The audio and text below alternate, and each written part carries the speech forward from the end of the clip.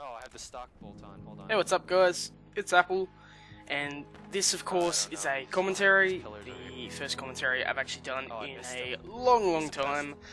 I thought I owed you guys one, considering, you know, Aftermath's just come out. A whole bunch of stuff's, you know, released since I last did a commentary, and I thought it's appropriate to now do one, considering someone on Twitter asked for a sniper gameplay, and about 3 hours before I just finished playing this game. It's a 40-12, I think. I mean, the score isn't amazing or anything, but it has some nice shots and some funny moments in there, and I just saved it, and I had nothing to use it for, and someone asked to see gameplay, so I thought, why not?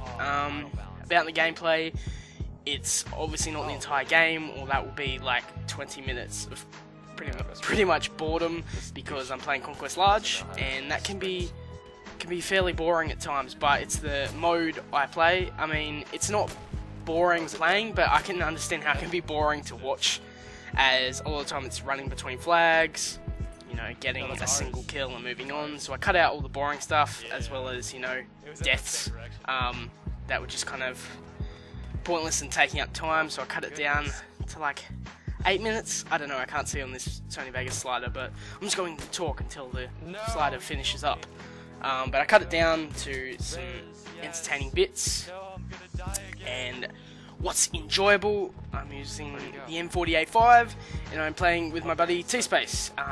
You'll probably recognise him because he's in a lot of my recent videos, because I've been playing with him a lot lately. Just one of the funnest people to play with.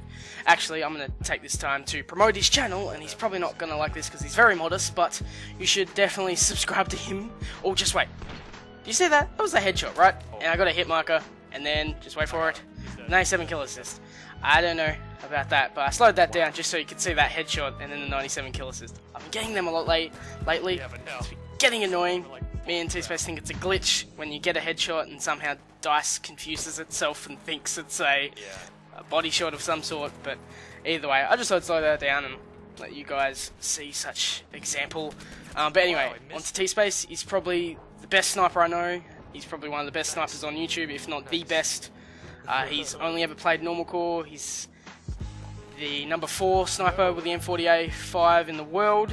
Has something ridiculous like a 90% headshot ratio with them, with sniper rifles, because he actually taught me basically always go for headshots, and it's made me a way better sniper.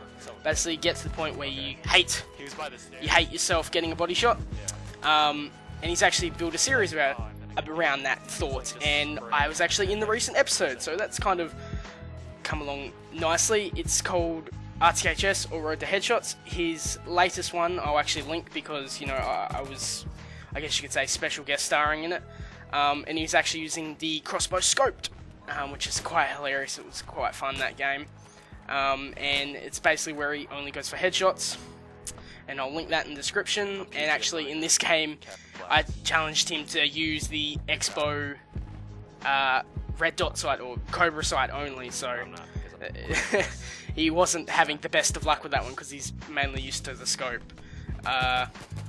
So enough of promoting T-Space. The bloody bastard doesn't deserve it. No, I'm joking. I think I should talk about 2 things I need to talk about that people have been wondering. Snipers. Pretty much every video I have which has sniper gameplay, it's what's your favourite sniper? And right here, I think it's a perfect place to show that. It's the M48-5. And reasons being is 2 reasons. One, it's the fastest firing. It's basically the fastest bolt action in the game. By what I mean by that is it's a really fast reload, and more importantly, it's an incredibly fast rate of fire compared to the others, especially compared to ones like the M98B. I don't really care about the damage models of them, considering I try my best to only go for headshots, so the damage model doesn't really matter. Considering the M48-5 is the fastest, and I don't plan on no-scoping people, which is what the SV98 is good at. I nearly just burped there. Wow. Saved it. Considering it's the fastest, it's probably the... It's not probably, it is the best for the situation I'm in. And secondly, the other reason I like it, it's just the way it feels. The way I like to use guns are the way they feel. I could care less on how they actually are useful in the game. I just enjoy things like the sound and just, you know, just that satisfaction of getting a headshot with this gun. So they're the two reasons why I use that.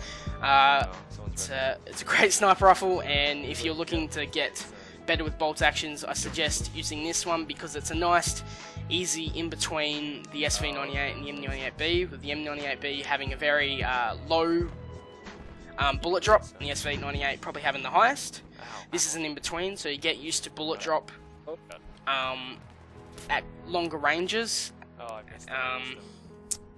I'm just rambling shit here. I don't do commentary, so excuse me for, you know, not being good at these. Yeah. So basically, M48.5, thumbs up from Apple, and that's it. And now I am playing.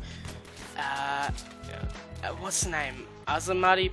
I'm probably butchering this. Let's just call it Palace. I'm playing the Palace of the new Aftermath DLC, and I'll use this time to give my opinions on the Aftermath DLC. And short and simple, it's the best DLC. I love it. It is perfect, absolutely perfect for Conquest Large, my favourite mode, with Karkam being one of my favourite maps, and Sharky Peninsula actually being my favourite map. And these maps remind me incredibly of that map, and it's just a lot of fun. It plays perfect to my playstyle. While a lot of people, when Armored Kill come out, were like, yes, this is the Battlefield was meant to be, all the vehicles and stuff, but Battlefield was never always about vehicles, while Armored Kill is all about vehicles. If you're not playing engineer or in a vehicle, you're doing it wrong. You're going to die a lot, and it just won't be as fun. You just can't play the other classes as useful as an engineer would be. While Aftermath, you can play any class, sniper, assault, engineer, support, and you're just gonna do fine. I mean, you have to be, you know, to do fine, you need to be decent at the game, but you'll be happy with it with either class. You're not gonna feel, oh crap, I need to put a certain class on to not get absolutely destroyed in the game. And what else can I say about it? The Expo, it's a novelty, but it's an incredibly fun novelty. I just recently did an Expo funtage. I'll put that link in the description. And it's just very fun to use, and it's just a great novelty to kill people with. Just that sound, pew, and then killing people. It's a lot of fun. The map's an extremely balanced team-wise. I don't think I've ever had an issue of like a game being spawn raped or anything like that. Very balanced. Also think that also helps to, I know this is probably a controversial opinion, then being no jets. If there is an incredibly good jet pilot on a team, they can win a game for the team. It's as simple as that. They can win the game just by being in a jet. While these maps there's no jets, so you never really have that one-sided fight against a jet that you can't take out if you're not good in jets yourself. So that's basically my opinion on Aftermath and other things, and I know this commentary is probably terrible, and I should probably redo it, but I'm not, because I love you guys, and you should get my first opinions on everything and what just comes out of my mouth.